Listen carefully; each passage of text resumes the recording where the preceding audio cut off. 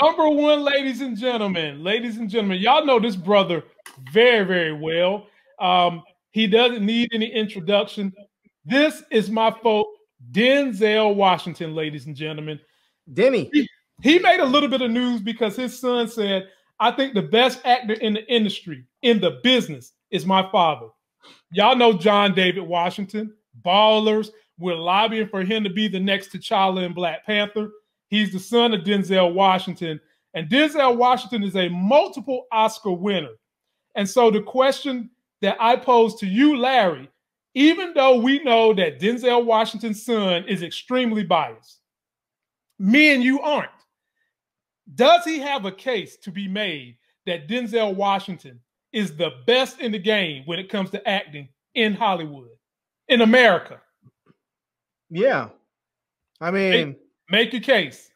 I mean, I think if you just look at his body of work, I think it's pretty evident. I mean, he's the best actor of our generation and the best actor, arguably, I would say, of all time. I know a lot of people would like to try and throw other actors in there like Marlon Brando and Charlton Heston and some of those guys, but I would have to say that I would have to discount those guys in some respect because this is a guy who has created a career and won Oscars in the midst of Hollywood's racism and bigotry. Larry, wait.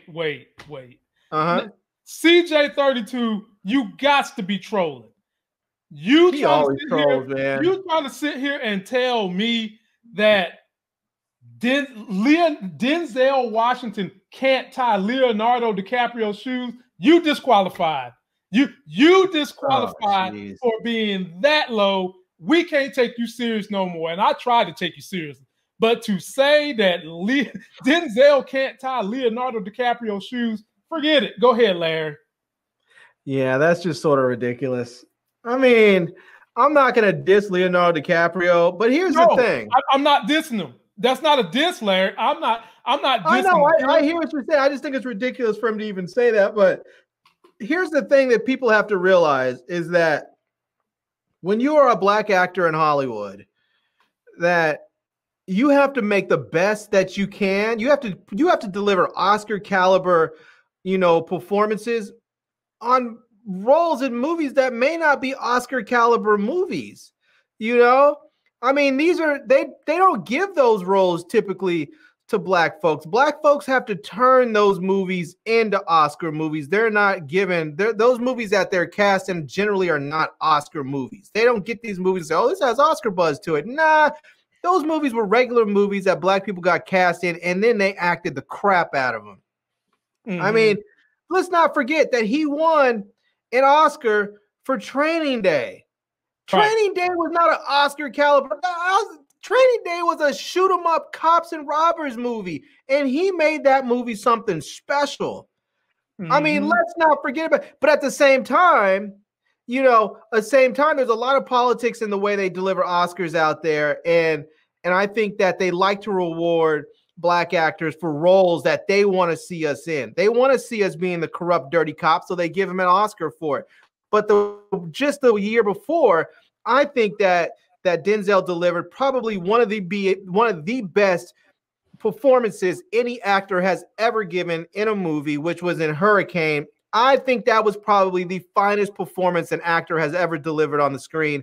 And they decided instead that even though they knew it was a great role and a great performance, I think that they gave it to what's his name, Kevin Spacey that year, because they didn't want to give it to a black man for playing a positive role, for righting the injustices of our criminal justice system. I don't think they wanted to reward a performance with that sort of story and that sort of message. Instead, they wanted to continue to perpetuate the stereotype of the negative, the negativity, the bad cop, the corrupt cop, the black dude that's in that. And so I think they wanted that, and that's why they rewarded him with that.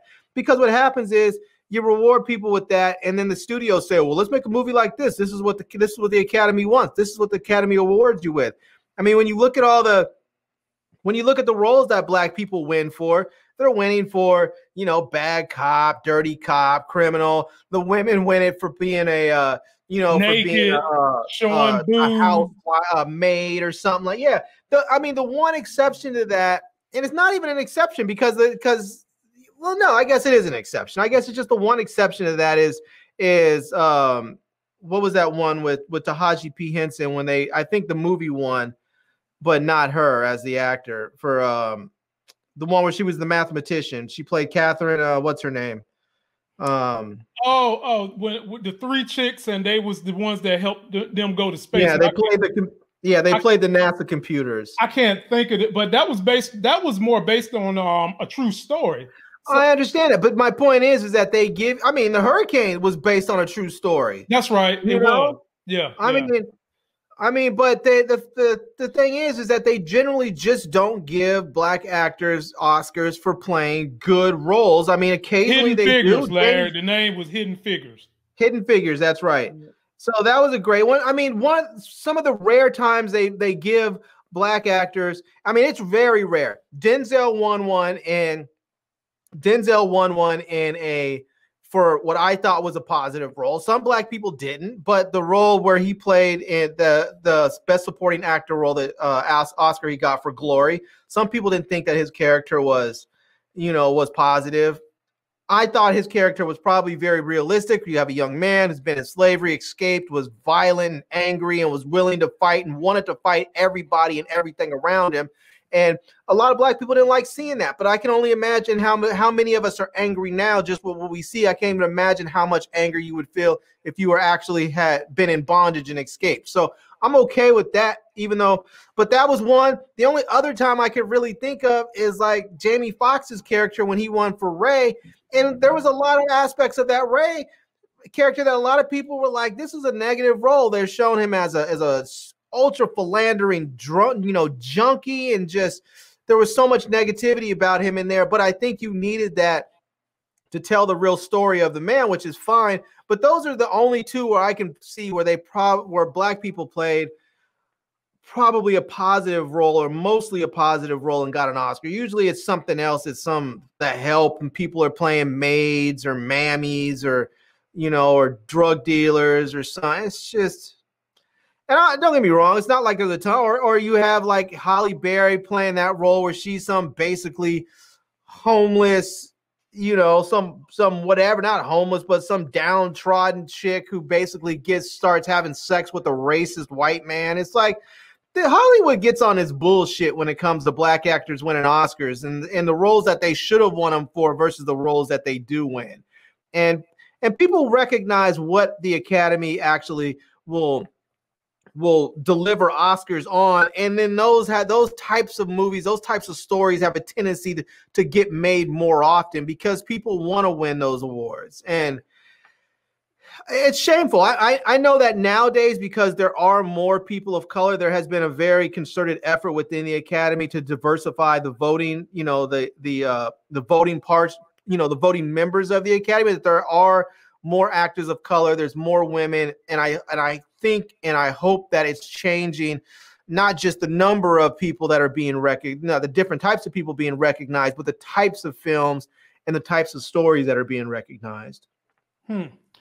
Well, ladies and gentlemen, it doesn't matter what your barometer is for measuring how good an actor is. Whether it's hardware, Denzel has that. Longevity, Denzel has that. Range, Denzel has that. It doesn't matter what you try to use as criteria for the best actor. And Denzel's going to be in every category. He checks every box. I can't think of anyone that I could put in a higher box than him. And that's not to say that George Clooney is not a phenomenal actor, because he is. You could probably put him in there. Sean Connery, people would say he's one of the greatest to ever do it. It doesn't matter what box or criteria you put for best actor. And we're talking about people who transcend time. Denzel is one of those people. And so if they ever decide to create a Hall of Fame for actors, Denzel is definitely getting in there. Well, they do. They have the Oscars, the Academy Awards have you know, the Lifetime Achievement Awards that they hand out to people. There are some people who never have won an Oscar, but their body of work is so substantial that they will give them a Lifetime Achievement Award. And there are people that have done that. And he's getting in. He's definitely getting in. Well, he's in already because he's won 2 Oscars. Exactly. So he's already in that conversation as one of the best because he's won 2 Oscars. But let's just like you were mentioning, just with his range and the different types of roles he's played. This dude has played all kinds of roles, from very serious roles like the Hurricane. He's played sort of, you know, the sort of the good cop bad cop thing, like he did with Training Day. He's played an action hero in Marvel movies with the Equalizer. You know, he's played all kinds of stuff. He's been in that other terrible action movie that came out with John Lithgow right after he won his first Oscar. And I can't remember the name of that movie now. Ricochet. Muchella is saying he's on the committee now also. Wow. So, I mean, yeah. What more can you say? I mean, the dude checks all the boxes. He checks all the boxes. And I personally have to say, and I know people are going to say, oh, you're biased because you're black and he's black. No, I just genuinely think that if you look at all the actors out there and the actors that have played different types of roles and have done all of them extraordinarily well, Denzel is the greatest actor, I'm going to say right now, of all time. Because when you look back at some of the older actors that people would say are the best, like Marlon Brando or Charlton Heston, or even more recently when you look at people like, you know, Dustin Hoffman and Jack Nicklaus and some of those, they are good actors. But I don't see them with the same range that Denzel has. I see a lot of those actors generally playing the same types of roles over the course of their career, and they do it really well. But I don't see them playing different types of roles, branching out and really expanding their range, and Denzel has. And the only thing I can't think of Denzel really doing as of any sort of time recently is sort of like a true slapstick type comedy, but those aren't really recognized. People that do those aren't really recognized for their acting prowess anyways, even though they should be. You know, the only other actor out there that I would say, there's 2 really, but probably one that I would say would probably be in the same conversation would probably be, you know, Robert De Niro and Al Pacino. I would say they would be in the same conversation, but I feel like those 2 in a lot of ways, you know, they're in that same situation where they haven't had that. They always don't show their whole range. Like, I think they could do the same thing, but they haven't always showed their entire range. I think De Niro has done so more than Pacino. Like, I love the fact that De Niro did those comedies with what's his name, with what's the kid that when they did the Fockers, the movie Meet the Fockers, and the other one where he played the father. You know, he played the father of the woman that was coming home to introduce her fiance to him, and the guy, Ben something, forgot his name. He's a comedian. He was a nurse, and the guy was like a former CIA, you know, asset or agent, and it's just a whole bunch of craziness that ensues. But it was a real true comedy.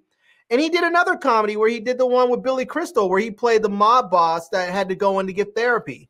And he did that really, really well. And I think that it was fantastic to show his range. And so I think probably, so they even mentioned, just thinking of that, I would have to say I would probably put De Niro in that same category more so than Al Pacino. So, you know, well, I'm going to say probably the only person out there, I don't know, whoever had the audacity to mention Leonardo DiCaprio needs to go back and slap themselves. Come on, I'm not dissing Leo like he can't act, but you're not putting Leonardo DiCaprio in the same conversation with Denzel Washington and Robert De Niro. I mean, that's just utter absurdness right there. Well, we're going to move on to Buzz's number. I will say Denzel's definitely, he's in the category 1 through 3 or 4. And he moves up for me because he had to overcome barriers that a lot of other people didn't have to overcome. You got to think Denzel has been around since the 80s.